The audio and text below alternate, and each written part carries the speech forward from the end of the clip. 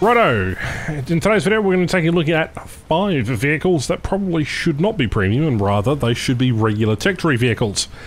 And let me know in the comments down below what you think should be a tech tree vehicle out of all the premium vehicles. I haven't included land lease vehicles and I haven't included rare one-off premiums or specialty ace vehicles that are named after someone. Anyhow, first on the list is the Pack Puma, very infamous vehicle with a 75mm gun. I think this thing is impressive, considering it is one of the most expensive premium vehicles in-game. For what it is, you get a fantastic scouting and fantastic mobility. It's just a fantastic vehicle. Now, number 2.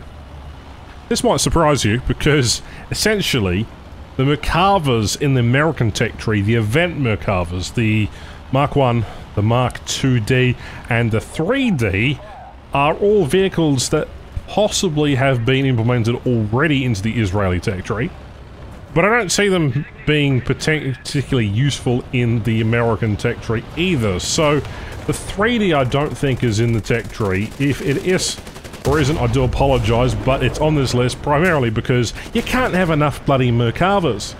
Honestly, with the recent devlog of one, I think we're never going to run out of variants in Warthunder. It's a bit like the Spitfire. In fact, there are more Merkavas in-game than there are Abrams. So, it's quite a fun one, and with that, you know, I just feel like it's a piece of crap. Moving on. This is possibly one of my favourite vehicles, the BMD-4. Essentially, it was promised, and really early on, that there would be a tech vet tree variant of this machine in some capacity. And it's fantastic. It does everything well. It's got an ATGM, it's got scouting, it's got smoke, has everything. And the fact that it is a event vehicle, a rather expensive event vehicle at that, is quite shocking, because everybody and their mother seems to have one of these, at least early on when it was first introduced.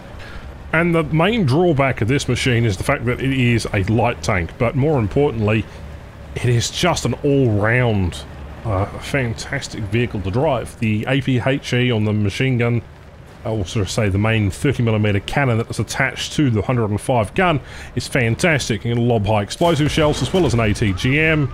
And I don't have separate keybinds set up for them yet, so I just end up firing more ATGMs. But I just enjoy this vehicle so much. It is good fun. Not only does it have everything that you want out of a machine, but it also does a lot of things that you wouldn't expect. It's amphibious, so you can have pneumatic control of the suspension. You really want to be sneaky or fit in areas where you're not supposed to be. So a combination of that really makes this machine wonderful to drive, and it is a pleasant thing to play despite it having rather lackluster armor. And it was promised that this vehicle would potentially have counterparts introduced in the tech tree at some point. But that some point has to come soon because, well, it's a very, very good vehicle, and it's as a production vehicle, I don't understand why it's just a regular old event vehicle. Righto, next on the list is a little bit of a frustration. This is the M8 LAC. It's an American armoured car with a beautiful 50 caliber gun, a coaxial, and a 37. Now, it's a very low power gun, but for what it does everything that you really want out of a little light vehicle. My biggest gripe with this machine is the fact that it is a premium vehicle that is hidden and an event vehicle.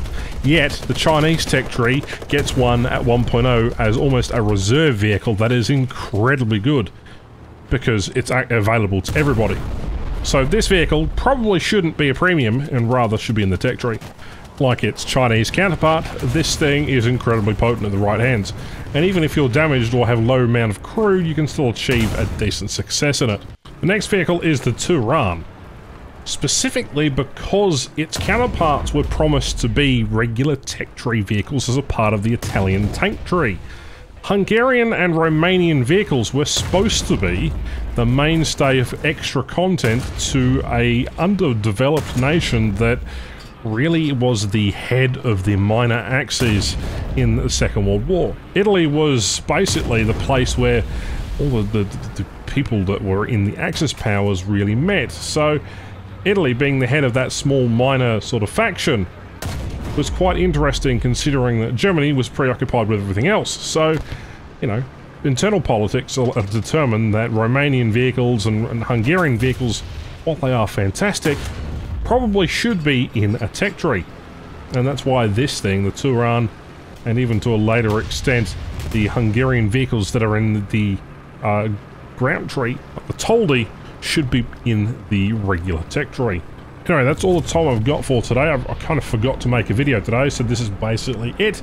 And stay tuned, as there's probably going to be an aircraft video tomorrow or the day after.